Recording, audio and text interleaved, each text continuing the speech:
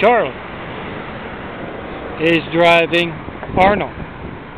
Arnold is a torso, almost a torso. He's going through the mean, street justice, down in hell on earth, losing those knuckles a bit at a time until he's just a torso. He's got one arm left, and he's in the car with Charlie. Charlie is a driver, a tour guide, and a worker down in hell on earth. And Arnold goes, "Why do I have to go to this doctor?" And Charlie says, "All the docs down in hell on earth are busy right now, Arnold.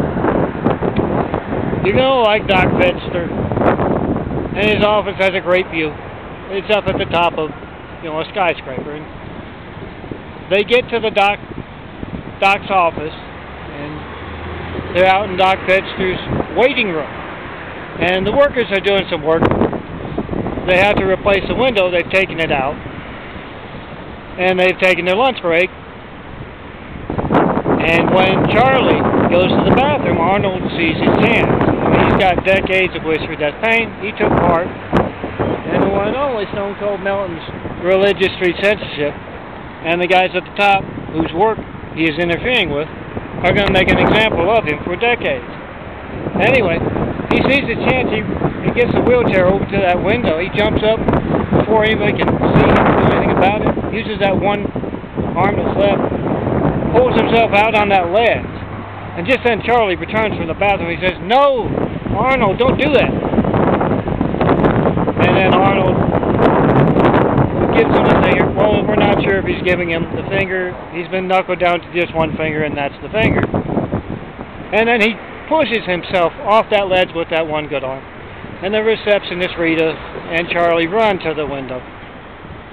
And that receptionist, he bursts out laughing.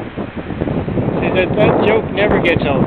And, they look down a couple floors below them, this big man called Arnold. They like to have a little fun in hell on earth, guys. Remember, these videos are to draw attention to our blatant censorship. My fiction always ends when you call that number, 424-229-0911.